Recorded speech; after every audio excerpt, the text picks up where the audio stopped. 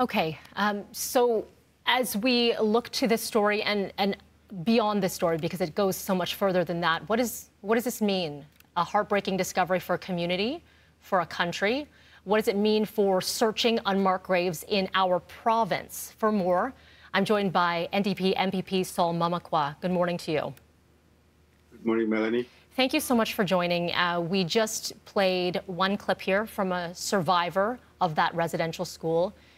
And it's so very powerful. You've noted previously, when we hear these numbers, 215, 751, these are lives. These are lives that we have to remember, and families. So when we hear these discoveries, what is sitting with you? You know, there's a lot of, to be honest, hurt. There's a lot of, it's infuriating. Yeah, you feel anger. The unspeakable horror, the unspeakable truth. And that's what Indigenous people live with. They live with the trauma, the oppression, the colonialism, and we see how it kills people. So, and I think it's very clear.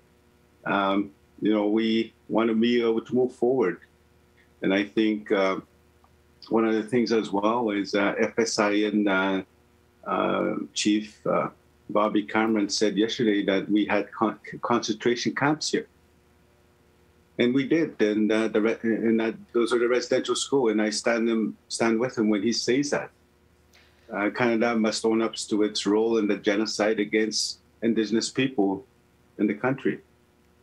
And I mean, yeah, and what that means is, Canada must divulge all its hidden records and make the churches do the same, because the world is watching. So you attended a residential school. You're a survivor of a residential school. You've been very outspoken for years about what is actually happening, and there's seems to be finally some movement here.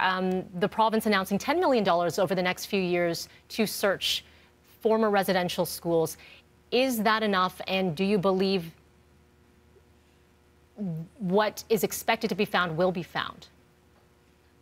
It's going to be these searches are going to happen. They're going to happen on repeat, and it continues to. The numbers that we see are, they're not just numbers. They're actually, children, and we need to be able to. I think in moving forward, we need to be able to change the trajectory of thinking of the people in Canada, the people in Ontario, on what was Canada built upon. And it's so critical that all the resources, all the resources be, to find our loved ones, to bring them home. It should not be just a budgetary item, confined to the federal, the 27 million, the 10 million in Ontario, with nation, we cannot be fighting over the fund. We need to be able to move forward and change the trajectory of the thinking of the people across Canada. This is the real Canada. This is what Canada was built upon, is, on genocide. As we speak about this, we are a few days from July the 1st, Canada Day. We were having this discussion on the show earlier on how this day should be marked. How do you think it should be marked? For me,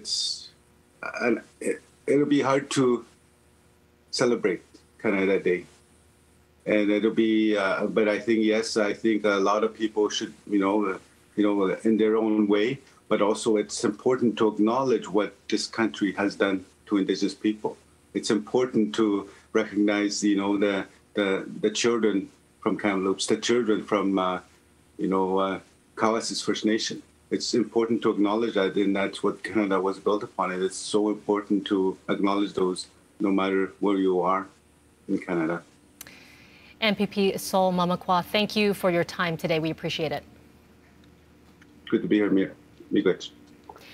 All right, 7:11 is your time right now, and we continue to have this conversation. We ask that you please do join in as well at Breakfast TV. You can always tweet us right there.